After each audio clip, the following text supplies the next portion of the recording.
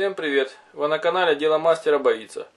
Сегодня у нас возникла очередная проблема. Забилось сливное отверстие в ванной. Потому что жена туда много кидала всяких всевозможного мусора. Попадали волосы. Вот оно и забилось. И попросила нас отремонтировать его. Что же будем делать? Для начала, вот у нас ванна. Попробуем воспользоваться обычным вантузом, который всегда есть под рукой у каждой хозяйки и хозяина. Попробуем включить воду и поступательными движениями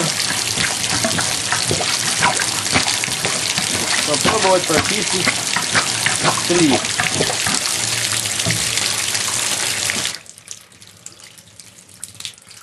Слив немножечко прочистился, но не так, как хотелось бы. Сливается очень медленно.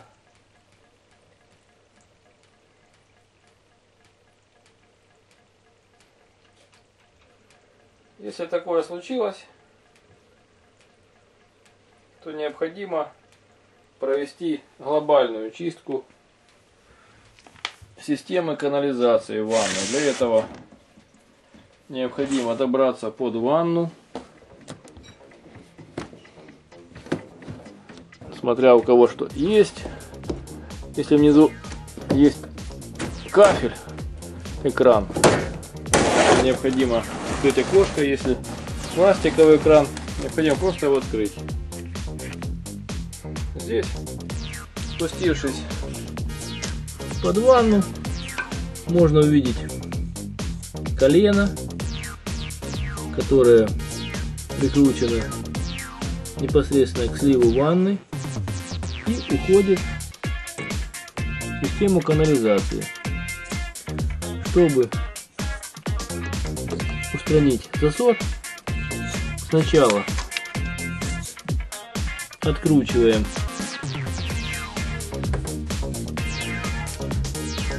пластмассовую гайку, которая крепит муфту колена. Засору вот видно такой кусок грязи, волос здесь есть. И теперь нужно вынуть из системы канализации гофрированный шланг, наконечник гофрированного шланга, который плотно заходит сюда. Вот, все у нас под рукой. Теперь можно аккуратненько достать, при этом стараясь не потерять все прокладки резиновые, которые здесь есть. Достаем. Все желательно делать тряпочками, чтобы не было таких разливов.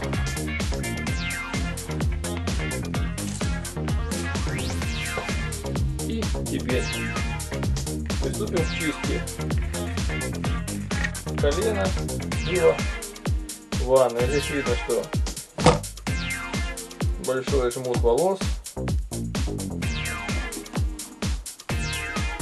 застрял, который невозможно ничем будет достать, кроме как ручной чисткой.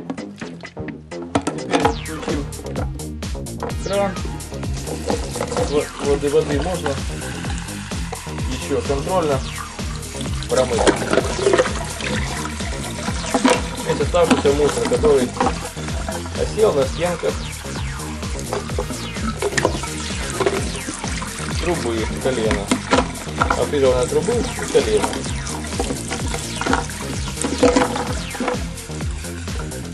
Хорошенько промываем. При этом можно немножечко его подвигать. Если он у вас не очень старый, то это не страшно, поэтому пластик еще в хорошем состоянии. Видно, что здесь выпадает много мусора. Моем все резиновые прокладки, уплотнители. в принципе, уже колено у нас чистое. После этого необходимо убедиться в том, что здесь нет никаких засоров в самом сливе ванной. У нас оно чисто. И после этого устанавливаем колено на место.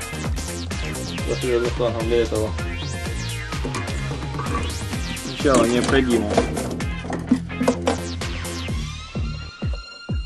прикрутить на место гайку пластмассовую, подложив, не забыв подложить под низ резиновую прокладку, стараться, чтобы она не перекосилась.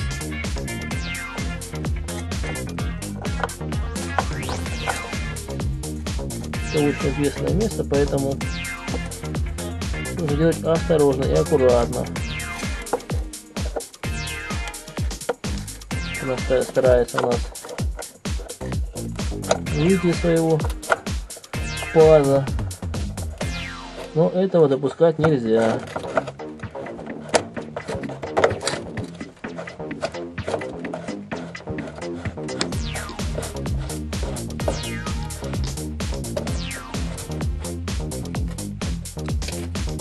Вот она стала на свое место, затягиваем хорошо и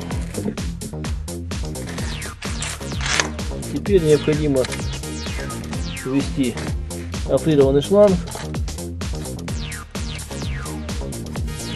в раструб системы канализации. Для этого можно воспользоваться обычным мылом или жидким моющим средством, которым смочить резиновую прокладку. Здесь вот она. Просто мы мочим палец.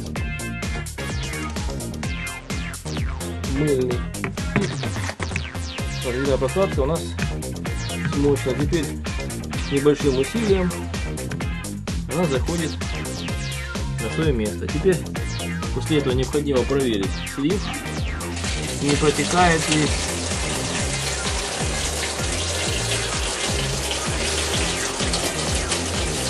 канализация.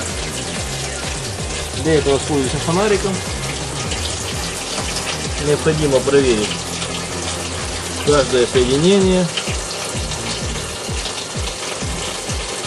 на отсутствие подтеканий. В нашем случае все сухо и герметично. Смотрим ванну. Слив полностью обеспечивается, значит засор устранен.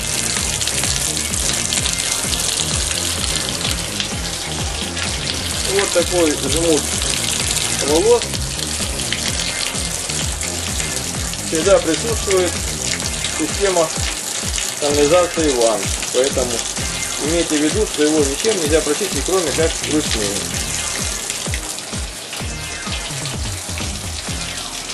Вы были на канале Дело мастера Боится, смотрели видео о том, как прочистить систему канализации ванной. Все делается просто и сердито. Поэтому будьте с нами, подписывайтесь на наш канал. Всем пока!